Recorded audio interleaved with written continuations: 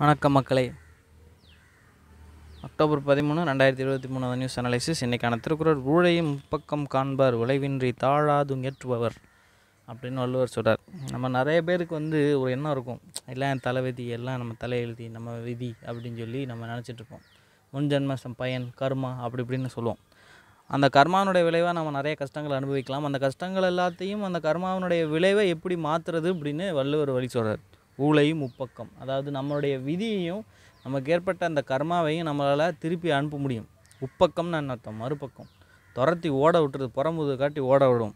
யார் காண்பர், யாருங்கிறத விட எப்படிப்பட்டவர் அப்படிங்கிறத சொல்கிறார். உழைவின்றி தாழாது உயற்றுபவர். உழைவின்றின்னா தளராதுன்னு அர்த்தம். தாழாதுன்னா தாழ்த்தி போடாமல், தொடர்ந்து முயற்சி கொண்டு கடினமான உழைப்பு கொண்டு நம்ம தொடர்ந்து செயல்பட்டே வந்தோம்னா கண்டிப்பாக நம்மளுடைய ஊழ்வினையும் நம்மளால் மாற்ற முடியும் அப்படின்னு சொல்லி வள்ளுவர் சொல்கிறார். ஸோ முன்ஜென்ம பயன்னு சொல்கிறாங்க, தலை விதிங்கிறாங்க, என்ன விஷயமா இருந்தாலும் சரி தொடர்ந்து உழைச்சிக்கிட்டே இருக்கும், நமக்கான பயன் நம்மளை அடைஞ்சே தீரும் அப்படின்னு வள்ளுவர் சொல்கிறார். இன்றைக்கி என்னை பொறுத்த வரைக்கும் எனக்கு 2 பேப்பர் கொடுத்துருக்காங்க, 2 ஹெட்லைன் கொடுத்துருக்காங்க. ஆனால் நான் அன்றைக்கி பார்த்தேன், ஏற்கனவே இந்த மாதிரி போன தடவை ஒரு வாரம் நியூஸ் வந்துச்சு இல்லையா, சனிக்கிழமைன்னு நினைக்கிறேன். அப்போ போய் பார்த்தப்ப நான் நியூஸ் பேப்பர் ஃபிசிக்கலாக கையில் வந்த பேப்பரை பார்க்கும்போது எனக்கு அதில் மொத்தமாக ஒரு பேப்பர் தான் இருந்துச்சு. ஆனால் எனக்கு வந்துச்சு இந்த எடிஷன் மட்டும் 2 பேப்பராக வருது. இது என்ன கதைன்னு தெரியல. ஸோ அதை பார்த்துக்கோங்க, கொஞ்சம் மேனேஜ் பண்ணிக்கோங்க. நியூஸை மட்டும் பார்த்துக்கோங்க எப்படி மேனேஜ் பண்ணிக்கிறது அப்படின்னு. இன்றைக்கி அக்டோபர் 13, 2023. இன்றைக்கி ஸ்பெஷல் டேன்னு பார்த்தோம் அப்படின்னா வேர்ல்டு எக் டேன்னு கொடுத்துருக்காங்க. அது பெரிய அளவுக்கு சிறப்பானது ஒன்றும் கிடையாது, எக்ஸாமில் தேவைப்பட போகிறதும் கிடையாது. ஸோ நம்ம நியூஸ்க்கு போயிடலாம் ஸ்ட்ரைட்டாக. India ரீட்ரேட்ஸ் call for a sovereign Palestine state. இஸ்ரேலுக்கும் பாலஸ்தீனுக்கும் இடையில் உள்ள பஞ்சாயத்துகள் ரொம்ப நாள் நடந்துட்டு இருக்கும்போது பாலஸ்தீனை சேர்ந்த அம்பாசிடர் ஒருத்தர் இந்தியாவை தலையிட்டு இதுக்கான முடிவு கொண்டு வாங்க அப்படிங்கிறத பற்றியும் பேசினாங்க. இந்தியாவோட ஸ்டாண்டர்டுங்கன்னு சொல்லியும் பேசியிருந்தாங்க. இதுக்கு தெரிவிக்கிற விதமாக, கருத்து தெரிவிக்கிற விதமாக இந்தியா தங்களுடைய நிலைப்பாட்டை வெளிப்படுத்தியிருக்காங்க. ஸோ நேற்று தான் இஸ்ரேலுடைய பிரைம் மினிஸ்டர்கிட்ட இந்தியாவுடைய பிரைம் மினிஸ்டர் அவர்கள் டெலிஃபோனில் உரையாடினதாக குறிப்பிடப்பட்டிருந்தது. ஸோ இன்றைக்கி மினிஸ்ட்ரி ஆஃப் எக்ஸ்டர்னல் அஃபேர்ஸை சேர்ந்த அந்த ஸ்போக்ஸ் பர்சன் அவர்கள் இந்தியாவுடைய பாலஸ்தீனுக்கான நிலைப்பாட்டை பற்றி வெளிப்படுத்தியிருக்காங்க. ஆப்ரேஷன் அஜய் ஒன்று லான்ச் பண்ணியிருக்காங்க, எவாக்குவேஷன் ஆப்ரேஷன். இஸ்ரேலில் மாட்டிகிட்டு இருக்க இந்தியர்களை மீட்டு கூப்பிட்டு வர்றதுக்காக இந்தியா அரேஞ்ச் பண்ணியிருக்கிறது தான் இந்த ஆப்ரேஷன் அஜய். என்ன சொல்கிறாங்க அப்படின்னா, இந்தியா எப்போதுமே ஒரு இறையாண்மை மிக்க பாலஸ்தீனத்தை உருவாக்குறதுக்கான சப்போர்ட் தான் எப்போவுமே இந்தியா பண்ணிகிட்ருக்காங்க அப்படின்னு சொல்கிறாங்க. அது மட்டும் இல்லாமல் இங்கே மனிதத்துவமான கொள்கைகளை தாங்கி பிடிக்கிறதுக்கான கடமை இந்தியாவுக்கு இருக்குது அப்படின்னு சொல்கிறாங்க. அதாவது நாங்கள் இஸ்ரேலுக்கு சப்போர்ட் பண்ணாலும், இஸ்ரேலை பற்றி பேசினாலும், என்னதான் இருந்தாலும் நாங்கள் பாலஸ்தீனை எப்பவுமே விட்டு கொடுக்கறது இல்லை அப்படின்னு சொல்கிறாங்க. தொடர்ந்து அந்த பாதிக்கப்பட்ட பங்குதாரர்களோட நாங்கள் தொடர்ந்து கான்டாக்டில் தான் இருக்கோம், டச்சில் இருந்துட்டு தான் இருக்கோம். ஒரு சாவரினான இண்டிபெண்ட்டான வயபிள் ஸ்டேட் ஆஃப் பாலஸ்தீனை க்ரியேட் பண்ணணும். அந்த ஸ்டேட் இஸ்ரேல் கூட சைட் பை சைட் பீஸோட அமைதியாக, சண்டை இல்லாமல், சண்டை சச்சரவு இல்லாமல் எப்போவுமே ஒன்றா இருக்கணும் அப்படின்னு சொல்லி இந்தியா எப்போவுமே விரும்பிகிட்ருக்கு. இது எங்களுடைய நீண்ட நாள் ஸ்டாண்டு அண்ட் இது எப்போவுமே தொடர்ச்சியானது. இதில் எந்த மாற்று கருத்தும் இப்போது இல்லை, எங்களுடைய கொள்கையில் எந்த மாற்று கருத்துக்களும் இல்லை அப்படின்னு சொல்லியிருக்காங்க. ஸோ பேஜ் நம்பர் 8 இது கொடுத்த அந்த நியூஸோட தொடர்ச்சி கொடுத்துருக்காங்க. இதில் என்ன சொல்லியிருக்காங்க அப்படின்னா, இந்த ஃபஸ்ட்டு 2 பேராகிராஃப்லேயும் 3 பேராகிராஃப்லேயும் அந்த இஸ்ரேலில் இருக்கக்கூடிய இந்தியர்களோட நிலைமையை, அதுக்கு இந்தியாவினுடைய முயற்சியை பற்றி பேசிகிட்டு இருக்காங்க. இங்கே தான் அந்த இஷ்யூ பற்றி பேசுகிறாங்க. அடுத்த பேராகிராஃபில் தான் இந்தியாவை பொறுத்த வரைக்கும் இஸ்ரேல் மேலே நடந்த தாக்குதல், சனிக்கிழமை நடந்த தாக்குதல் ஒரு டெரரிஸ்ட் அட்டாக் அப்படின்னு தான் நாங்கள் கருதுகிறோம். ஸோ இந்த பிரைம் மினிஸ்டர் அவர்கள் டெரரிஸ்ட்டுக்கு எதிரான தங்களுடைய கண்டனங்களை தெரிவிச்சிருக்காங்க. அது மட்டும் இல்லாமல் இஸ்ரேல் மக்களுக்கு ஆதரவும் தெரிவிச்சிருக்காங்க. அந்த ஹமாஸ் அட்டாக்கை எதிர்த்து ஆதரவும் தெரிவிச்சிருக்காங்க. நாங்கள் இஸ்ரேல் மக்களுக்கு ஆதரவாக எப்பவும் இருப்போம் அப்படின்னு தெரிவிச்சிருக்காங்க. இதெல்லாம் நமக்கு எந்த வகையிலையும் பயன்படாத ஒரு டைலாக்கு. அந்த பொலிட்டிக்கல் ரிலேட்டடாக கேட்டிருக்காங்க, நீங்கள் ஹமாஸ் ஆர்கனைசேஷனை டெரரிஸ்ட் ஆர்கனைசேஷன் சொல்கிறீங்களா அப்படின்னு கேட்டதுக்கு இவங்க அது எங்கள் வேலை இல்லை, அதெல்லாம் எங்களால் சொல்ல முடியாது அப்படின்னு சொல்லி மறுத்து தெரிவிச்சுட்டு தான் சொல்கிறாங்க. நமக்கு பெருசாக எக்ஸாம்பிள் யூஸ் ஆகாதனால இதை விட்டுருவோம். நம்ம இந்த நியூஸ்லேருந்து நமக்கு ஒரு பாலிசி தெரிஞ்சுக்கணும். இஸ்ரேலை இந்தியா சப்போர்ட் பண்ணுறாங்க. வெஸ்டர்ன் குவாடில் இஸ்ரேலும் இந்தியாவும் ஒரு 1 ஆஃப் த மெம்பர் ஒரு பக்கம். 2வது, பாலஸ்தீனுக்கு ஒரு சாவரின் ஸ்டேட்டு, இஸ்ரேலும் பாலஸ்தீனும் எக்ஸிஸ்ட் ஆகக்கூடிய ஒரு நிலைமையை கொண்டு வர்றதுக்காக இந்தியா சப்போர்ட் பண்ணுறாங்க அப்படின்னு அவங்களுடைய பாலிசி வெளிப்படுத்தியிருக்காங்க. இது 2 தான் முக்கியமான பாலிசி. இந்தியாவினுடைய இன்ஃப்ளேஷனை பற்றி கால்குலேட் பண்ணியிருக்காங்க. இந்த இன்ஃப்ளேஷன் செப்டம்பர் மாதத்தில் குறைஞ்சிருக்கிறதா ஸ்டாட்டிஸ்டிக்ஸ் தெரிவிக்கப்பட்டிருக்கு. ஸோ 5% ஆயிருக்குன்னு சொல்கிறாங்க. ரீட்டைல் இன்ஃப்ளேஷன் அப்படின்னா அதாவது கன்சியூமர் ப்ரைஸ் இண்டெக்ஸ் தான் ரீட்டைல் இன்ஃப்ளேஷன். ஸோ கன்சியூமருக்கான இன்ஃப்ளேஷன், அதாவது நம்ம ஜென்ரலாக வாங்குகிற ப்ரைஸஸை வச்சு சொல்லுவாங்க, அதுதான் வந்து ரீட்டைல் இன்ஃப்ளேஷன் அது கன்சியூமர் இன்ஃப்ளேஷன் அப்படின்னு சொல்லலாம். பொதுவாக 2 இடத்துல வந்து பொருட்கள் விற்கப்படும். ஒன்று இண்டஸ்ட்ரியோட அவுட்லெட்டில் பொருட்கள் விற்கப்படும், அது ஒட்டுமொத்தமாக விற்கப்படும், அதனால் அதை ஹோல்சேல் மார்க்கெட்னு சொல்லுவாங்க. இன்னொன்று பொதுவாக மக்கள் வந்து இந்த பொருட்களை வந்து எங்கே வாங்குவாங்கன்னா ரீட்டைல் மார்க்கெட்ஸில் விற்பாங்க. ஸோ இப்போ அந்த ஹோல்சேல் ரீஜியன்ஸில் விற்கப்படக்கூடிய பொருட்களோட விலை என்ன அப்படிங்கிறத கால்குலேட் பண்ணுறது ஹோல்சேல் ப்ரைஸ் இண்டெக்ஸ் ஒன்றும். அண்டு மக்கள் வாங்கக்கூடிய பகுதிகளில் அந்த ரீஜியனில் சில கமாடிட்டிஸ் வந்து எக்ஸ்ட்ரா இருக்கும், அந்த கமாடிட்டிஸோடைய ப்ரைஸ் என்ன அப்படிங்கிறத கால்குலேட் பண்ணுறது ரீட்டைல் ப்ரைஸ் இன்ஃப்ளேஷன் அல்லது கன்சியூமர் ப்ரைஸ் இண்டெக்ஸ் அப்படின்னும் வந்து குறிப்பிடப்படும். இப்போ நமக்கு வந்து இப்போ மானிட்டரி பாலிசி கமிட்டின்னு ஒருத்தவங்க இருக்காங்க. நம்மளுடைய ஆர்பிஐயும் அண்டு சென்ட்ரல் கவர்மெண்ட்டும் 2 பேரும் சேர்ந்து இந்த கமிட்டி அமைப்பாங்க. இந்த கமிட்டியோடைய தலைவராக ஆர்பிஐனுடைய சேர்மன் இருப்பார். இதெல்லாம் நமக்கு தெரிஞ்ச விஷயம். இந்த மானிட்டரி பாலிசி கமிட்டி என்ன பண்ணோம்னா இந்தியாவுடைய இன்ஃப்ளேஷனுடைய அந்த டார்கெட் செட் பண்ணுவாங்க. இந்த டார்கெட் செட் பண்ணி அதுக்கான அப்ரோச்சஸ் கொண்டு போகிறதுக்கு பேர் தான் இன்ஃப்ளேஷன் டார்கெட்டிங். இந்தியாவுடைய இன்ஃப்ளேஷன் டார்கெட்டிங் எவ்வளோ அப்படின்னா 4 ± 2. ஆக்சுவலாக இந்த மாதிரி இன்ஃப்ளேஷன் விஷயங்களை நூல் பிடிச்ச மாதிரி கொண்டு போக முடியாது. 4னா 4 தான், அப்படிலாம் இருக்கக்கூடாது, இருக்க முடியாது. ஸோ அதனால் அதை முன்ன பின்ன ஒரு லிமிட்டோடு வச்சுருக்காங்க. அப்போ குறைஞ்சபட்ச லிமிட் எவ்வளோ 2, அதிகபட்ச லிமிட் எவ்வளோ 6, ஐடியலான லிமிட் எவ்வளோ 4.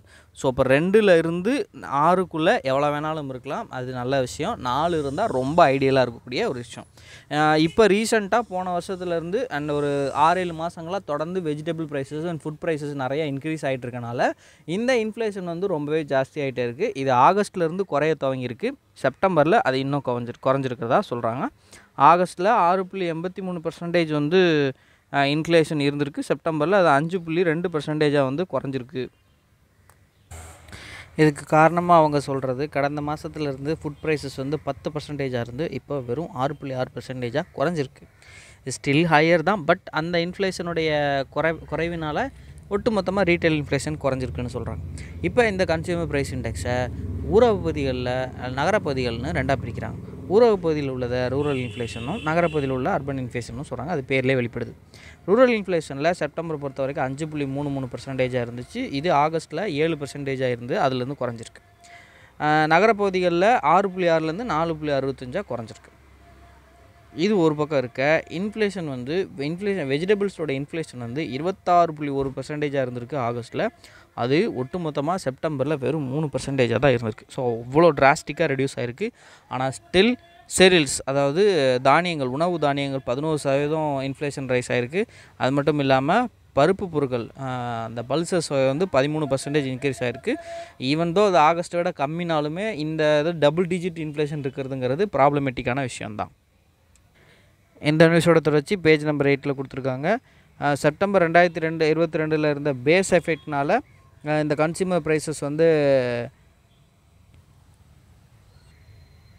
வழக்கத்தை விட அதிகமாக குறைஞ்சதாக வந்து காணப்படுது. வேறஸ் எக்கனாமிஸ்டோட எக்ஸ்பெக்டேஷன்ஸை விட அந்த ரேட் வந்து குறைஞ்சிருக்கு. So what is base effect அப்படின்னு பார்த்தீங்கன்னா, இப்போது செப்டம்பர் மாதத்தில் ஓட இன்க்ரீஸ் ரேட் ஏதோ ஒரு ரேட் எடுத்துப்போமே, இது வந்து இன்ஃப்ளேஷன் அது இதுன்னு வேணாம், நம்ம ஜென்ரலாக வந்து இப்படி வச்சுப்போம், மாத சம்பளம்னு வச்சுப்போம். செப்டம்பர் மாதத்தில் உங்களுக்கு வந்து 5000 ரூபா வந்து கிடச்சிருக்கு, சரியா? இது வழக்கமாக உங்களுக்கு எப்போவுமே 5000 ரூபா வந்துகிட்டே இருக்கும். செப்டம்பர் மாதத்தில் 5000 ரூபா வந்திருக்கு. அதுக்கப்புறம் அக்டோபரில் திடீர்னு வந்து உங்களுக்கு என்ன ஆகிடுக்குன்னா இந்த விலை வந்து டபுள் மடங்கு ஆகிருக்கு. அப்போ எவ்வளோ வந்திருக்கு? 5000 + 5000 உங்களுக்கு 10,000 வந்திருக்கு. அப்போ இந்த மாதத்தில் இன்க்ரீஸ் ரேட் மட்டும் எவ்வளோ இருக்கும்? 100% அதிகரிச்சிருக்கும். சரி, மறுபடியும் நான் வந்து நவம்பரில் என்ன ஆகிடுச்சு? நார்மலாக ஆகிடுச்சு. நார்மலாக எவ்வளோ வாங்குறீங்க? 5000 ரூபா வாங்குறீங்க. இப்போ நீங்கள் மற்ற மாதமாக கம்பேர் பண்ணும்போது நவம்பரில் வாங்கினது கூடவும் கிடையாது, குறையவும் கிடையாது, நார்மலான வாங்குகிற அமௌண்ட்டு தான். ஆனால் நீங்கள் அக்டோபரை கம்பேர் பண்ணும்போது அந்த மாதத்தில் வந்த இன்க்ரீஸ்னால் இந்த மாதத்தில் நமக்கு கிடைச்ச அமௌண்ட்டோடைய ஒட்டுமொத்த அளவு எவ்வளோ குறைஞ்சிருக்கு அப்படின்னா 100% வந்து கம்மியாக இருக்குது. உண்மையிலே குறையுதா? குறையலை. ஆனால் எந்த பேஸ்லேருந்து நம்ம கம்பேர் பண்ணுறோம்? கம்பேர் பண்ணுறதுக்கு நமக்கு ஒரு பேஸ் வேணும். அப்போ அக்டோபருங்கிற ஒரு நிலை இல்லாத இல்லை ரொம்பவே ஃப்ளக்சுவேஷன் ஜாஸ்தியாக இருந்த ஒரு காலகட்டத்தை வச்சு நம்ம கம்பேர் பண்ணனால நவம்பரில் நமக்கு அது எப்படி இருக்குது? ரொம்ப கம்மியாக இருக்குது. இதைத்தான் பேஸ் எஃபெக்ட்னு சொல்லுவாங்க. இதே மாதிரி ஆப்போசிட்டாக அக்டோபரில் உங்களுக்கு 1000 ரூபா தான் வந்திருக்கு, சரியா? அப்போ நவம்பரில் உங்களுக்கு எவ்வளோ இன்க்ரீஸ் ஆகிருக்கும்? 4000 இன்க்ரீஸ் ஆகிருக்கும். ஆனால் ஒவ்வொரு மாதம் உங்களுக்கு 5000 தான் கிடைக்கும் போது இன்க்ரீஸ் அவ்வளோ இருக்காது. இதுவும் இப்படி இன்க்ரீஸ் ஆகிறதையும் என்னென்னு சொல்லுவாங்க? பேஸ் எஃபெக்ட்னு தான் சொல்லுவாங்க. ஸோ இந்த பேஸ் எஃபெக்டை பொறுத்த வரைக்கும் பொதுவாக ஒரு வருஷத்தினுடைய அல்லது ஒரு மாதத்தில் நம்ம பார்க்கக்கூடிய அந்த அந்த டிஃபரன்ஸ் ரேட் வந்து முன்ன பின்ன இருக்கும். பொதுவாக இந்த மாதிரி பேஸ் எஃபெக்ட்னால் வரக்கூடிய அந்த க்ரோத்தோ இல்லை டவுன்ஃபாலோ பெரிய அளவு பாதிப்புகளை ஏற்படுத்தாது. சரியா? அந்த மாதிரி உள்ளது தான் இது அப்படின்னு சொல்கிறாங்க. மானிட்டரி பாலிசி கமிட்டியினுடைய பொறுத்த வரைக்கும் மானிட்டரி பாலிசி கமிட்டியோட ப்ரொஜெக்ஷன்ஸு கரெக்டாக தான் அவங்க கணிச்சிருக்காங்க. அவங்களுடைய ஆவரேஜ் இன்ஃப்ளேஷன் ப்ரொஜெக்ஷன் எவ்வளோ இருக்குன்னு சொல்லியிருந்தாங்கன்னா ஜூலை செப்டம்பர் குவார்ட்டரில் 6.2%லேருந்து 6.4% இருக்கும் அப்படின்னு சொல்லியிருந்தாங்க. வேறு நேஷ்னல் சாம்பிள் ஸ்டாட்டிஸ்டிக்கல் ஆஃபீஸ் என்ன சொல்லியிருந்தாங்கன்னா 6.43 இருக்கும்பா அப்படின்ட்டு இருக்காங்க. இப்போ உள்ள கரண்ட் குவார்ட்டரில், இப்போ நடந்துகிட்டு இருக்க குவார்ட்டரில் எம்பிசி வந்து என்ன சொல்கிறாங்கன்னா 5.6% சராசரியாக இருக்குன்னும், அண்ட் இந்த வருடம் முழுக்கவே சராசரியான இன்ஃப்ளேஷன் வந்து 5.4% இருக்குன்னு கணிச்சிருக்காங்க. அப்புறம் வந்து ஸ்டேட் வைஸாக எப்படி மாறி இருக்குன்னுலாம் கொடுத்துருக்காங்க.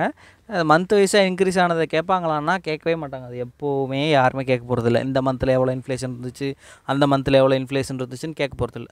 நம்மக்கிட்ட கேள்வி கேட்க போகிறது என்ன? காரணம் என்ன? ஏன் இன்ஃப்ளேஷனில் ஃப்ளக்சுவேஷன் இருக்குது? அப்படி தான் கேட்க போகிறாங்க. அப்போ அந்த இன்ஃப்ளேஷன் ஃப்ளக்சுவேஷன்ஸை பற்றி நம்ம ஏற்கனவே பேசிட்டோம். வெஜிடபிள் ப்ரைஸ் ரைஸு அதெல்லாம் பேசிட்டோம். இங்கே என்ன சொல்கிறாங்க பாருங்கள், kharif harvest will have a bearing on inflation along with El Nino effect in Asia and the evolution of the Israel Palestine crisis. இந்த 3 பிரச்சனையும் கண்டிப்பாக இன்ஃப்ளேஷனில் ஒரு பெரிய தாக்கத்தை ஏற்படுத்தும்னு இருக்காங்க. காரிஃபுங்கிறது என்னது? அது ஒரு விவசாய வேளாண் பயிரிடு காலம். சரியா? முப்போகம் விளைப்பான்னு சொல்லுவாங்கள்ல, அதில் ஒரு போகம் தான் என்னது? காரிஃப். சரியா? காரிஃப் காலத்தில் பயிரிடுற அந்த பயிரிடுறதுக்கான நம்ம காலகட்டத்தில் நம்ம வழக்கமாக விதைக்கிறத விட வழக்கமாக விளைவிக்கிறத விட மிகவும் குறைவாக வந்து விளைவிச்சிருக்கோம், பயிரிட்டிருக்கோம். இதனால் நம்மளுடைய உற்பத்தி அளவு குறையிறதுக்கு வாய்ப்பு இருக்குது. Number 1. Number 2, El Nino effect. பொதுவாக எல் நினோங்கிறது மழையோட தொடர்புடையது. எல் நினோ வந்துச்சு அப்படின்னா இந்தியாவுக்கு மழை வந்து கம்மியாக கிடைக்கும் அல்லது வறட்சி நிலவும். இது நம்ம இதிலே பார்த்தோம். தென்மேற்கு பருவக்காற்றுலேயே இந்தியாவுக்கு கிடைச்ச மழையோட அளவு டெஃபிசிட்டாக தான் இருந்துச்சு, அதாவது பற்றாக்குறையாக தான் இருந்துச்சு. செப்டம்பர் மாதத்தில் வந்த மழை அதிகமாக வந்தனால மட்டும்தான் நம்மளுடைய அந்த பற்றாக்குறை குறைஞ்சதே தவிர ஆகஸ்ட் மாதத்தில் 36 ஆண்டுகள் இல்லாத அளவுக்கு பயங்கரமான பற்றாக்குறை வந்து ஏற்பட்டுருந்துச்சு. இதுக்கு எல் நினோ ஒரு காரணமாக பேசப்படுது. மழை இல்லைன்னா என்ன ஆகும்? விவசாயம் பாதிக்கப்படும். மழையை நம்பி இருக்கக்கூடிய நிறைய விஷயங்கள் பாதிக்கப்படும். இது ஒரு புறம் இருக்க. 3வது விஷயமா ரீசெண்டாக வந்த இஸ்ரேல் பாலஸ்தீன் பிரச்சனை, தங்கம் மீதான முதலீட்டுகளை வந்து அதிகரிக்கப்பட்டிருக்கு. ஸோ இப்போ இந்த மாதிரி பிரச்சனை உலகத்தில் பிரச்சனை வந்தால் ஏன் சார் இந்த இன்ஃப்ளேஷன்லாம் வருது அப்படின்னு கேட்டிங்கன்னா, இந்த மாதிரி ப்ராப்ளம்ஸ் எல்லாம் இன்வெஸ்டர்ஸை அஃபெக்ட் பண்ணும். யார் முதலீடு செய்கிறாங்களோ அவங்களுக்குலாம் ஒரு பதட்டம் வரும். அந்த பதட்டத்தினால அவங்க பிஸ்னஸ் மேலே இன்வெஸ்ட் பண்ணாமல் அதுக்கு பதிலாக அந்த பணத்தை காப்பாற்றிக்கிறதுக்கான முதலீடுகளில் கொண்டு போவாங்க. உதாரணத்துக்கு தங்கம், இந்த மாதிரி ரொம்பவே செக்யூரான அப்படின்ற சொல்லக்கூடிய முதலீடுகள் மேலே காசை டைவர்ட் பண்ணிவிடுவாங்க. தங்கத்து மேலே நீங்கள் முதலீடு போட்டு தங்கம் வாங்கி வச்சா என்ன நடக்கும்? தங்கம் சும்மா வீட்டு லாக்கரில் இருக்கும், அவ்வளோதானே. தங்கம் உற்பத்தி பண்ணுமா? தங்கம் வந்து வேலை வாய்ப்பு கொடுக்குமா யாருக்காவது? எதுவுமே கிடைக்காது. தங்கம் இன்வெஸ்ட் பண்ணுறவங்களுக்கு தான் லாபம். ஆனால் பிஸ்னஸ் பண்ணுறவங்களுக்கு தங்கத்தில் பண்ணுற இன்வெஸ்ட்மெண்ட் வந்து நட்டம். ஏன்னா அவங்களுக்கு கிடைக்கிற இன்வெஸ்ட்மெண்ட் யாருக்கு போயிடுச்சு? தங்கத்துக்கு போயிடுச்சு. ஸோ இதனால் இன்வெஸ்ட்மெண்ட்ஸ் வந்து பாதிக்கப்படும். அதனால் வேலைவாய்ப்புகள் அதிகரிக்காது. அதனால் சம்பளங்கள் இன்க்ரீஸ் ஆகாது. அதனால் ப்ரொடக்ஷன் இன்க்ரீஸ் ஆகாது. அதனால் ப்ரைஸ் இன்க்ரீஸ் ஆகும். முடிஞ்சு போச்சா? இதுதான் கதை. இது மட்டும் இல்லை, நீங்கள் எப்போ எந்த பிரச்சனை வந்தாலும் சரி, வேர்ல்டு லெவலில் ரொம்ப பெரிய பிரச்சனையாக இருக்கிற எல்லா பிரச்சனையிலுமே இந்த இன்வெஸ்டர்ஸ்னால தான் இந்த மாதிரி பாதிப்புகள் ஏற்படுது. இதையும் நீங்கள் ஞாபகம் வச்சுக்கோங்க. சரி, இந்த நியூஸை பாருங்கள். இது மணி பில் ரிலேட்டடான விஷயம். மணி பில் ரிலேட்டடானா ஸ்ட்ரைட்டாக மணி பில் ரிலேட்டட் பற்றி இல்லை. பொதுவாக மணி பில் அப்படிங்கிறது என்னென்னா, லோக்சபாவில் நம்ம பணம் தொடர்பான விஷயங்களை நிறைவேற்றிக்கிறதுக்கு அரசாங்கங்களுக்கு சில அதிகாரங்கள் வழங்கப்படுது.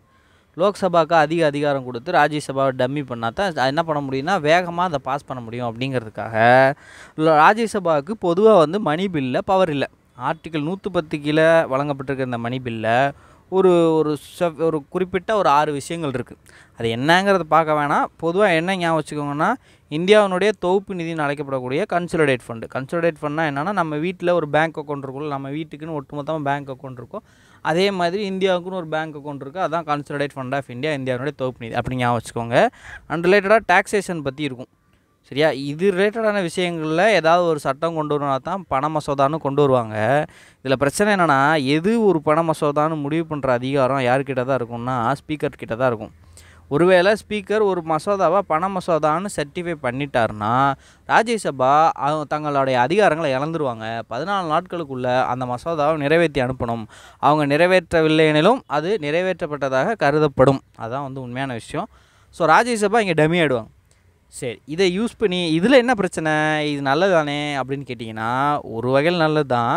இன்னொரு வகையில் இது பிரச்சனையை கிளப்புது. எப்படின்னு பார்த்தீங்கன்னா, ஆதார் ஆக்டை மணி பில்லாக பாஸ் பண்ணாங்க. ஆதாருக்கும் மணி பில்லுக்கு என்ன சம்மந்தம்? எலக்டோரல் பாண்டை மணி பில்லாக பாஸ் பண்ணாங்க. இதை நம்ம அன்றைக்கி பார்த்தோம். சீஃப் ஜஸ்டிஸ் ஆஃப் இந்தியா கூட என்ன சொன்னாங்க, எலக்டோரல் பாண்டுக்கு டேக்ஸ் எக்ஸம்ஷன் கொடுத்தீங்கன்னா அதை நீங்கள் மணி பில்லாக பாஸ் பண்ணுறதுல ஏதாவது நியாயம் இருக்குது, டேக்ஸ் எக்ஸம்ஷன் கொடுக்குறீங்களா அப்படின்னு ஒரு கேள்வி கேட்டிருந்தாங்க. அப்போ எலக்ட்ரல் பாண்டை மணி பில்லாக கொண்டு வந்திருந்தாங்க. அது மட்டும் இல்லாமல் prevention of money laundering act, அதாவது இந்த கருப்பு பணம் வந்து வெள்ளை பணம் ஆக்குறது எப்படி பண்ணுவாங்கன்னா, வெளிநாட்டுக்கு பணத்தை அனுப்பி வெளிநாட்டிலேருந்து பணத்தை கொண்டு வந்து ஃபண்ட் பண்ணுற மாதிரி என்ன பண்ணிடுவாங்க அப்படின்னா மணி லாண்ட்ரிங்கில் ஈடுபட்டுருவாங்க. ஸோ இந்த மணி லாண்ட்ரிங்கை கட்டுப்படுத்துறதுக்காக ப்ரிவென்ஷன் ஆஃப் மணி லாண்ட்ரிங் ஆக்ட்னு ஒரு சட்டம் இருக்குது. இந்த மணி லாண்ட்ரிங்கை கண்ட்ரோல் பண்ணுற அதிகாரம் யார்கிட்ட இருக்குன்னா என்ஃபோர்ஸ்மெண்ட் டைரக்டரேட் இருக்குது. சரியா? இடின்னு சொல்லுவாங்க. தமிழ்நாட்டில் இப்போ இந்த இடி ரொம்பவே ஃபேமஸ் ஆகிட்டு இருக்குது. நிறையா அமைச்சர்களே நிறைய ஆட்கள் மேலே இடி வந்து கண் வச்சுக்கிட்டே இருக்காங்க. அது நமக்கு தெரியும். இந்த இடிக்கு என்ஃபோர்ஸ்மெண்ட் டைரக்டரேட்டுக்கு கிட்டத்தட்ட அதிகபட்சமான அதிகாரங்கள் வழங்கிட்டாங்க இந்த பிஎம்எல்ஏ ஆக்டை அமெண்ட் பண்ணி. அந்த அமெண்ட்மெண்ட்டையும் இவங்க மணி பில்லுன்ட்டாங்க. சரியா? இந்த மாதிரி நிறையா விஷயங்களை இவங்க மணி பில்லுன்னு கொண்டு வந்துடுறாங்க. குறிப்பாக வந்து ஒரு 19 ட்ரிபியூனல்ஸ் அப்படிங்கிறது தீர்ப்பாயம்னா ஒன்றும் இல்லை, ஒரு ஹைகோர்ட்டோ இல்லை ஒரு சுப்ரீம் கோர்ட்டோ ஏதோ ஒரு கோர்ட்டு இருக்குன்னு வச்சுக்கோங்க. அவங்க என்ன மேட்ரு வேணால் அவங்க வந்து கேள்வி கேட்கலாம். சிவில், கிரிமினல், இந்த மாதிரி நிறைய விஷயம், விவாகரத்து, சொத்து தகராறு, இந்த மாதிரி நிறைய விஷயங்களை கேள்வி கேட்கலாம். அங்கே கேஸ் போடலாம். பட் ட்ரிபியூனல்ங்கிறது ஏதோ ஒரே ஒரு விஷயத்துக்காக மட்டும் இருக்காது. For example national green tribunal, பசுமை தீர்ப்பாயம் இருக்கா, என்ன பண்ணுவாங்க, பொல்யூஷன் ரிலேட்டடான கேசஸ் மட்டும்தான் அங்கே விசாரிப்பாங்க. வேறு கேஸ் கொண்டு போனீங்கன்னா என்ன பண்ண மாட்டாங்க, விசாரிக்க மாட்டாங்க. இந்த மாதிரி ஒரு குறிப்பிட்ட பர்பஸ்க்காக ஏற்படுத்தப்படக்கூடிய ஒரு பெஞ்சுக்கு பேர் தான் ட்ரிபியூனல், தீர்ப்பாயம். இந்த தீர்ப்பாயங்களுடைய கட்டமைப்புகளையும் பணி நியமனத்தையும்க்கான அந்த அமைப்புகளையும் அரசாங்கம் மாற்றி அமைச்சாங்க. இதையும் மணி பில்லுன்ட்டாங்க. இப்போ இவங்க முன்னாடி வைக்கிற கொஸ்டின் என்னென்னா, இந்த மாதிரி பில்லை மணி பில்லுன்னு கொண்டு வரலாமா, இது சரியா அப்படின்னு சொல்லி கேட்குறாங்க. ஏன் இதை மணி பில்னு கொண்டு வர்றாங்க அப்படின்னு பார்த்தீங்கன்னா, ராஜ்யசபாவில் கவர்மெண்ட்டுக்கு மெஜாரிட்டி கிடையாது.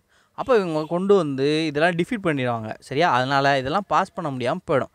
அதனால் இதை மணி பில்னு கொண்டு வந்து பாஸ் பண்ணி விட்ருவாங்க. முடிஞ்சு போச்சா?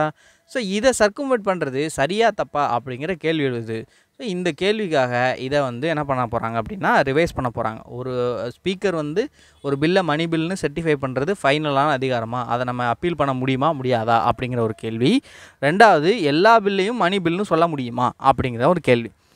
இந்த பில்லெல்லாம் மணி பில் தானா அப்படின்னு டிசைட் பண்ணுறதையும் கேள்வியாக இருக்காங்க. இதில் என்ன பிரச்சனைனா, இவங்க பொதுவாக இந்த மாதிரி பில்லெல்லாம் என்ன பண்ணுவாங்கன்னா, இந்த மாதிரி கேசஸ் எல்லாம் சீனியாரிட்டி பிரகாரம் விசாரிப்பாங்க. அதாவது இன்றைக்கி என்ன கேஸ், மொதல் கேஸ், 2ஆம் கேஸ், 3ஆம் கேஸ், 4ஆம் கேஸ் அப்படி தான் இருப்பாங்க. சீனியாரிட்டி பிரகாரம் பார்த்தோன்னா இந்த கேஸஸ்லாம் 5ஆவது தான் இருக்குது. ஆனால் பெட்டிஷனர் என்ன சொல்கிறாங்கன்னா, இது பொலிட்டிக்கலாக ரொம்பவே இம்பார்ட்டண்டான ஒரு கேஸு, இதோடைய அர்ஜென்சியை கணக்கில் கொண்டு இதை உடனே விசாரிக்கணும் அப்படின்னு சொல்லி சொல்கிறாங்க. ஸோ இதுக்கு வந்து கவர்மெண்ட்லேருந்து எதிர்த்து தெரிவிக்கிறாங்க. அப்போல்லாம் இல்லை, சீனியாரிட்டி படி தான் கேட்கணும் அப்படின்னு சொல்லி சொல்கிறாங்க. மடியில் காணம் இல்லைன்னா எதுக்கு பயம் வருது, எத்தனை தடவை விசாரிச்சுட்டு போட்டுமே, நம்ம தப்பு பண்ணவே இல்லைன்னு வச்சுருக்கோங்க, ஃபஸ்ட்டே விசாரிங்க, எடுத்து விசாரிங்க, என்ன தப்பு வந்துருச்சு அப்படின்னு சொல்லாமே நம்ம சொல்ல மாட்டுறாங்க. கவர்மெண்ட் வந்து எதிர்த்து தெரிவிக்கிறாங்க. இதுதான் வந்து கேஸ். இங்கே பேசியிருக்கிறது இவ்வளோ தான் மேட்ரு. பட் நமக்கு தெரிஞ்சுக்க வேண்டிய எக்ஸாம் ரிலேட்டடான பாயிண்ட்டை பூரா நான் சொல்லிட்டேன். இந்தியா கனடாவுக்கான பிரச்சனை மறுபடியும் நியூஸில் வந்திருக்கு. இதில் என்ன பேசுகிறாங்க அப்படின்னா, இந்த எக்ஸாமுக்கு நம்ம திருப்பியும் வந்து எந்த இடத்துல பயன்பாட்டும் இருக்காது. பட் என்ன பேசுகிறாங்கன்றத ஒரு தடவை நான் கதை மாதிரி சொல்லிடுறேன். இந்தியா கனடாக்கான பிரச்சனையினுடைய முக்கியமான நோக்கமே வந்து கனடா இந்தியாவுக்கு எதிரான பிரிவினைவாதிகளுக்கும் அந்த ஆர்கனைஸ்டு கிரிமினல்ஸுக்கும் டெரரிஸ்ட்டுக்கும் ஒரு சேஃப் ஹேவனாக ஆக்ட் ஆகிறது தான் பிரச்சனையே. அதை சரி பண்ணிட்டா இந்தியா கனடா கடலில் எல்லா பிரச்சனையும் சால்வ் ஆகிடும் அப்படின்னு சொல்லி ministry of external அஃபேர்ஸோட spokes person அவர்கள் வந்து பேசியிருக்காங்க. ஆக்சுவலாக G20னுடைய எக்ஸ்டென்ஷனான பார்லிமெண்ட்ரி 20 அப்படிங்கிற இந்த G20 கண்ட்ரிஸினுடைய 20 ஸ்பீக்கர்ஸும் இந்தியாவில் கலந்துக்கிட்டு இந்தியாவில் ஒரு ஹோஸ்ட்டில் ஒரு கான்ஃபரன்ஸில் கலந்துக்க போகிறாங்க P20ன்னு. இதை வந்து தலைமை தாங்கிறது இந்தியா தான். இந்தியாவினுடைய ஸ்பீக்கரான ஓம் பிர்லா அவர்கள் வந்து தலைமை தாங்கி நடத்த போகிறாங்க. இதில் முன்கூட்டி பேசினப்போ கனடா வந்து சேர்ந்து நாங்கள் கலந்துக்கிறோம் அப்படின்னு சொல்லியிருக்காங்க. இப்போது அதுக்கான அந்த கனடாவுடைய ஸ்பீக்கர் வந்து கலந்துக்கிறது இல்லை அப்படிங்கிற தகவல்கள் வெளியாயிருக்கு. ஸோ இதை பற்றி பேச்சுக்கள் இருக்கும் போதும் இது தொடர்பாக இந்தியா கனடா விஷயங்களை பற்றி பேசும்போதும் இப்படி குறிப்பிட்டிருக்காங்க. இந்தியாவுக்கும் கனடாவுக்கும் உள்ள முக்கியமான பிரச்சனை என்ன அப்படிங்கிறத வெளிப்படுத்தியிருக்காங்க. இன்னொரு முக்கியமான நியூஸ், குளோபல் ஹங்கர் இண்டெக்ஸ். ரீசெண்டாகவே நிறைய இண்டெக்ஸஸ் வந்து ரிலீஸ் ஆகிட்டுருக்கு, அல்லது நிறைய ரிப்போர்ட்ஸ் வந்து சொல்லிட்டுருக்காங்க.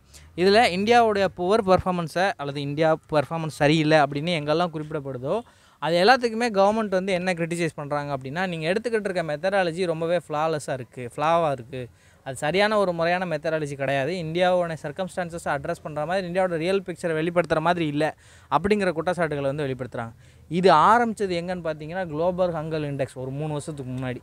தொடர்ந்து 3 தடவையுமே அவங்க இந்தியாவுடைய பெர்ஃபார்மன்ஸை புவராக தான் காட்டியிருக்காங்க. 3 தடவையுமே இந்தியா வந்து அப்போஸ் தான் பண்ணியிருக்காங்க. எஸ், ஈவன் தோ இந்தியா நிறைய ஆக்டிவிட்டீஸ் எடுக்கிறாங்க, பட் அதெல்லாம் முறையாக போய் சேரல அப்படிங்கிறத வெளிப்படுத்துகிற மாதிரி தான் அவங்களோட ரிப்போர்ட் இருக்குது. இந்த வருஷமும் ரிப்போர்ட் வெளியாக இருக்குது. இந்த வருஷமும் ரிப்போர்ட்டில் இந்தியா வந்து சிவியர் அப்படிங்கிற ஒரு கேட்டகரியில் தான் வச்சுருக்காங்க. அண்ட் இந்த வருஷமும் இந்தியா வந்து இந்த முறையான மெத்தடாலஜி இல்லை அப்படிங்கிற குற்றச்சாட்டை முன் வச்சுருக்காங்க.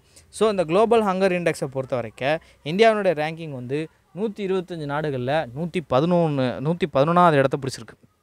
ஸோ நியர்லி வந்து 2015 நம்மளுடைய ப்ராக்ரஸ் வந்து தடைப்பட்டு போட்டதாக முன்னேற்றம் அடையவே இல்லைங்கிற மாதிரி கொடுத்துருக்காங்க. ஆப்கானிஸ்தான், ஹைட்டி, அப்புறம் 12 சப்-சகாரன் கண்ட்ரிஸ் தான் வந்து இந்தியாவுடைய ஒஸ்ட்டாக இருக்கக்கூடிய நாடுகள். இந்தியாவோட அந்த குளோபல் ஹங்கர் இண்டெக்ஸ் ஸ்கோர் என்னென்னு பார்த்தோன்னா 28.7 அவுட் ஆஃப் 100. இதில் வந்து 0ங்கிறது நோ ஹங்கர் பெட்டர் ஸ்கோர், 100ங்கிறது மோசமான ஸ்கோர், சரியா ஒஸ்ட்டு. இந்தியா வந்து சிவியர்னு சொல்லிட்டேன், சீரியஸுங்கிற கேட்டகரியில் வந்து வச்சுருக்காங்க. இந்தியாவில் இருக்கிற ஹங்கர் வந்து சீரியஸான ஹங்கராக இருக்குது. இவங்க 4 முக்கியமான பேராமீட்டர்ஸ் எடுத்துக்கிறாங்க. என்னென்னு பார்த்தீங்கன்னா அண்டர் நரிஷ்மெண்ட், அதாவது குறை ஊட்டச்சத்து அல்லது பற்றாக்குறையான ஊட்டச்சத்து, child stunting, child wasting and child mortality. Child stunting அப்படின்னா வயதுக்கேற்ற வளர்ச்சி இல்லை, சைல்டு வேஸ்டிங் அப்படின்னா வயதுக்கேற்ற உடல் பருமன் இல்லாமல் இருக்கிறது, உடல் வெயிட் இல்லாமல் இருக்கிறது சைல்டு வேஸ்டிங். சைல்டு மோர்டாலிட்டி அப்படிங்கிறது என்னென்னா குழந்தை இறப்பு, 5 வயதுக்குள்ள குழந்தைகள் எவ்வளோ பேர் இறந்து போகிறாங்கிறது சைல்டு மோர்டாலிட்டி. இதே இன்ஃபன்ட் மோர்டாலிட்டின்னு ஒன்று இருக்குது, அது வந்து பச்சிளம் குழந்தை இறப்பு விகிதம். அது வந்து பிறந்து 1 வருஷத்துக்குள்ளே குழந்தை இறந்து போகுதுல்ல, அந்த தான் வந்து என்ன சொல்கிறாங்க அப்படின்னா சைல்டு மோர்டாலிட்டி, அது இன்ஃபன்ட் மோர்டாலிட்டின்னு சொல்லுவாங்க. ஸோ இந்த கருத்துக்கு எதிர்ப்பு தெரிவிக்கிற மாதிரி ministry of woman and child development என்ன சொல்லியிருக்காங்க அப்படின்னா, இந்த ஹங்கரை அவங்க கலெக்ட் பண்ணது ஒரு ஃப்ளாடு மெஷராக தான் இருக்குது, இது இந்தியாவுடைய ட்ரூ பொசிஷனை வெளிப்படுத்தலை அப்படின்னு குற்றச்சாட்டு வச்சுருக்காங்க. இதுக்கு அவங்க எடுத்துகிட்டு வர டேட்டா போஷான் ட்ராக்கருடைய போர்ட்டல். போஷான்னா ஊட்டச்சத்துன்னு அர்த்தம். ஸோ ஊட்டச்சத்துக்காக கொண்டு வரக்கூடிய அந்த போஷான் ட்ராக்கர் அப்படிங்கிற ஒரு போர்ட்டல் வச்சுருக்காங்க. இதில் சைல்டு வேஸ்டிங்கருடைய ப்ரிவலன்ஸ் வந்து ஒட்டு மொத்தமாக 7.24 கோடி பேருக்கு இருக்குது. 5 வருஷத்துக்கு கீழே உள்ளவங்களுக்கு, 5 வயசு கீழே உள்ளவங்களுக்கு, அதாவது 7.2% இருக்குது அப்படின்னு சொல்கிறாங்க. இது வந்து ஜிஹெச்ஐ வேல்யூ பொறுத்த வரைக்கும் 18.7% இருக்குது இந்த சைல்டு வேஸ்டிங்கு. ஆனால் என்ன சொல்கிறாங்க, அவங்க இன்னொருத்தவங்க அந்த குரூப்பில் என்ன சொல்கிறாங்க அப்படின்னா, நேஷ்னல் ஃபேமிலி ஹெல்த் சர்வே 5 வந்து எடுத்திருக்கோம், விச் இஸ் அப்படின்னு வந்து குறிப்பிடப்பட்டிருக்கு. ஜிஹெச்ஐயை பற்றி பேசும்போது என்ன சொல்கிறாங்க அப்படின்னா, senior policy advisor, ஜிஹெச்சுக்கான senior policy advisor என்ன சொல்கிறாங்க அப்படின்னா, ஒரே மாதிரியான டேட்டா சோர்ஸஸ்லேருந்து தான் ஜிஹெச்ஐ நாங்கள் எடுக்கிறோம், ஒவ்வொரு கண்ட்ரிக்கும் வந்து ஸ்கோர்ஸ் யூஸ் பண்ணுறதுக்கு நாங்கள் அதை தான் எடுத்துகிட்ருக்கோம், இதுதான் வந்து ஒரு கம்பேர் பண்ணுறதுக்கு சரியான ஒரு விஷயமா இருக்கும் அப்படின்னு சொல்லி இந்த குற்றச்சாட்டுக்கு அவங்க வந்து பதில் தெரிவிச்சிருக்காங்க. ஈவன் தோ என்ன தான் இருந்தாலும் இந்தியாவில் குளோபல் ஹங்கர் அப்படின்னு பார்த்தோம் அப்படின்னா கொஞ்சம் வருத்தத்துக்குள்ள விஷயத்துலேயே இருக்குது. அவங்க சொல்கிறாங்கல்ல நியூட்ரிஷன் குறைபாடு, இந்த போஷான் குறைபாடில் வந்து இந்தியா வந்து ஜாஸ்தியாக தான் இருக்காங்க. ஓகே, அடுத்து SC adjust woman to rethink plea to end 26 week pregnancy. நம்ம ஏற்கனவே பார்த்தோம் இல்லையா, இதுவும் நம்ம எக்ஸாம் பயன்பட போகிறதில்ல. இதிலேருந்து நமக்கு தேவைப்படக்கூடிய நோக்கம் எத்திக்ஸில் நம்ம எடுத்து பேசலாம்.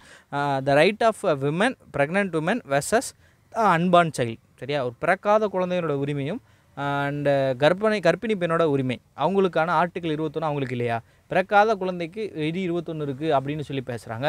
அப்போ பிறந்து வளர்ந்து அவங்க வந்து ப்ரெக்னெண்ட்டாக இருக்கிற அந்த பெண்ணுக்கு உரிமை இல்லையா அப்படின்னு கேள்விக்கு தான் வந்து முன்வைக்கப்படுது. ஸோ இதை பற்றி சீஃப் ஜஸ்டிஸ் ஆஃப் இந்தியா என்ன பேசுகிறாங்க அப்படின்னா, இதை வந்து நீங்கள் ரீகன்சிடர் பண்ணுங்கள் அப்படின்னு சொல்லியிருக்காங்க. ஆல் இண்டியா மெடிக்கல் இன்ஸ்டியூட்லேருந்தும் நிறைய தடவை கவுன்சிலிங் கொடுத்துருக்காங்க. ஒரு சில நேரங்கள் அவங்க வந்து சரின்னு சொல்கிறதாகவும் சில நேரங்கள் மறுப்பு தெரிவிக்கிறதாகவும் குறிப்பிடப்படுது அந்த பெண்ணை பற்றி. ஆனால் அந்த பெண்ணை இன்னொன்று என்ன சொல்கிறாங்கன்னா, அடாப்ஷனுக்கு கொடுத்துடலாம், அவங்களுடைய மென்டல் ஹெல்த் கேரை வந்து எய்ம்ஸே பார்த்துக்குறோம் அப்படின்னு சொல்லி நிறையா வந்து சொன்ன போதிலும் அந்த விமன் வந்து இல்லை நான் மாத்திர ஐடியா இல்லை அப்படிங்கிற மாதிரி கருத்துக்களை வந்து தெரிவிச்சிருக்காங்க. அவங்க சார்பாக வாதாடின வக்கீல் என்ன சொல்கிறாங்க அப்படின்னா, மெடிக்கல் டெர்மினேஷன் கிடையாது, நாங்கள் வந்து சி செக்ஷன் பண்ண சொல்கிறோம் அப்படின்னு சொல்கிறாங்க. சி செக்ஷன்னா குழந்தைய வெளியே எடுக்கிறது, அதாவது ஆக்சுவலாக குழந்தைய வெளியே எடுக்கிறதுலாம் வந்து கொன்று தான் எடுப்பாங்க. அதெல்லாம் வந்து யூடியூப்பில் தேடி பார்த்தீங்கன்னா தெரியும். அந்த ஒரு ஒரு ஒரு அனிமேட்டடாக வீடியோவாக ஒன்று வந்துச்சு, குழந்தைய எப்படி வந்து அபார்ஷன் பண்ணுவாங்க அப்படின்னு. அதெல்லாம் பார்த்தாலே அபார்ஷன் பண்ணுறதுக்கே மனசு வராது. அது ரொம்பவே கொடூரமாக இருக்கும். குழந்தைய கொன்று வெளியே எடுப்பாங்க. அதெல்லாம் வந்து ரொம்ப கஷ்டமாக இருக்கும். சரி, அந்த மாதிரி விஷயங்கள் விடுங்களேன்.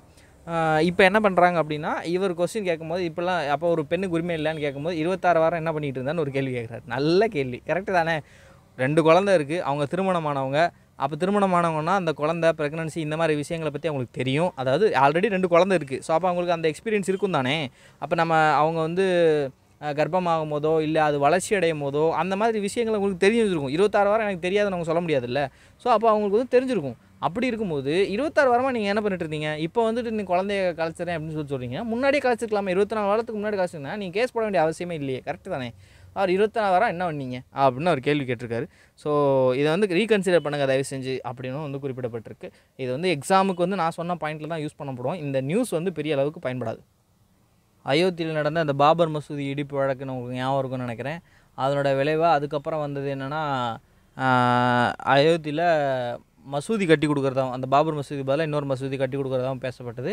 ராமர் கோயில் வேலை ரொம்ப சிறப்பாக நடந்துகிட்ருக்கு, அது சீக்கிரம் கட்டி முடிச்சுடுவாங்க போல். இந்த மசூதி வந்து கட்டமைப்பில் வந்து அந்த டிசைன்ஸை வந்து மக்கள் வந்து நிறைய பேர் விரும்பலை போல். ஸோ அந்த டிசைன்ஸை வந்து திருப்பி மாற்றி அமைக்கிறதுக்காக பேச்சுவார்த்தை நடந்து புது டிசைன் வந்து ரிலீஸ் பண்ணியிருக்காங்க. இந்த பழைய டிசைனை வந்து கன்ஸ்ட்ரக்ட் பண்ணவங்க பழைய மசூதியோட பேர் இது தெரிஞ்சுக்கணும். இப்போ உள்ள புது மசூதியோட பேர் என்ன அப்படிங்கிறதையும் தெரிஞ்சுக்கணும். பழைய மசூதியோடைய டிசைனை வந்து கன்ஸ்ட்ரக்ட் பண்ணது யார் அப்படின்னா அக்தர் அப்படிங்கிற ஒருத்தர். இப்போ அந்த பழைய மசூதியோட பேர் என்ன, மஸ்ஜித் அயோத்தியா, அதோட டிசைன் தான் கொண்டு வந்திருந்தாங்க. அண்ட் அதுக்கப்புறம் இப்போ புது மசூதி அவரோட வடிவமைச்சோட பேர் வந்து இம்ரான் ஷேக், அதோட டிசைன் வடிவமைச்ச பேர். இந்த மசூதி 4500 ஸ்கொயர் மீட்டர் பரப்பளவுலையும் அதோட பேர் வந்து முகமது பின் அப்துல்லா மசூதி அப்படின்னும் அழைக்கப்பட போகிறதா பேசப்பட்டிருக்கு. ஸோ இது வந்து ஜஸ்ட் ஒரு நியூஸ், ஞாபகம் வச்சுக்கோங்க. இன்றைக்கி அதர் நியூஸ்ன்னு பார்த்தோம் அப்படின்னா, சரஸ்வதி சம்மன் விருது, எழுத்தாளர்களுக்காக வழங்கப்படக்கூடிய சரஸ்வதி சம்மன் விருது தமிழ் எழுத்தாளரான சிவசங்கரி அவர்களுக்கு வந்து வழங்கப்பட்டிருக்கு. இவங்க எழுதின புத்தகத்தினுடைய பேர் வந்து சூரியவம்சம். ஈஸியாக ஞாபகம் வச்சுக்கலாம் இல்லையா? சூரியவம்சம் படம் தமிழர்களுக்கு ரொம்ப தெரிஞ்ச பழக்கப்பட்ட படம். அதுவும் சிவில் சர்வீஸ் ப்ரிப்பேர் பண்ணுறவங்களுக்கு நல்லா தெரியும். அந்த படத்தில் தான் நான் வந்து பார்த்த தேவயானி இங்கேருந்து போவாங்க, ட்ரெயின் ஏறி போவாங்க, திருப்பி வரும்போது கண்ணாடி போட்டுட்டு கலெக்டராகி வருவாங்க. நான் சின்ன வயசில் ரொம்ப ஆசைப்பட்டேன், அப்போ நம்ம கண்ணாடி போட்டால் கலெக்டர் ஆகிடலாமா அப்படின்லாம் பைத்தியக்காரத்தனமாக நினச்சிட்டு இருந்தோம். இப்போ தான் தெரியுது, சிவில் சர்வீஸ் படித்து கலெக்டர் ஆகிறதுக்குள்ளே பெண்டு கலறது, உசுறு போய் உசுறு வருது, என்ன பாடுபடுத்துகிறாங்க பாருங்கள். சரி, ஓகே, இது எல்லாத்தையும் தாண்டி சவாலெல்லாம் சமாளித்து தடைகளை தவிர்ப்போம். சரி, சூரியவம்சம் அப்படிங்கிற புக்குக்கு வந்து சரஸ்வதி சம்மன் விருது கொடுத்துருக்காங்க. கே பிர்லா ஃபவுண்டேஷனால் வழங்கப்பட்டது இது. இதை வந்து வழங்கினவங்கலாம் யாரும் தேவையில்லை, பிர்லா ஃபவுண்டேஷன் வழங்குறாங்க சரஸ்வதி சம்மன் விருது, எழுத்தாளர்களுக்காக வழங்கப்படக்கூடியது. இட்டாலியையும் ஃப்ரான்ஸையும் சுற்றுப்பயணம் மேற்கொண்டுக்கிற டிஃபென்ஸ் மினிஸ்டர் நேற்று இட்டாலி கூட ஒப்பந்தம் போட்டார். இன்றைக்கி ஃப்ரான்ஸு கூட defence minister 5th annual dialogue வந்து பேசியிருக்காங்க. டயலாக்னால் பேச்சுவார்த்தை, 5th ஆனுவல்னால் 5வது ஆண்டாக தொடர்ந்து ஒவ்வொரு ஆண்டும் பேசுவாங்க. அதில் 5வது தடவை வந்து பேசியிருக்காங்க.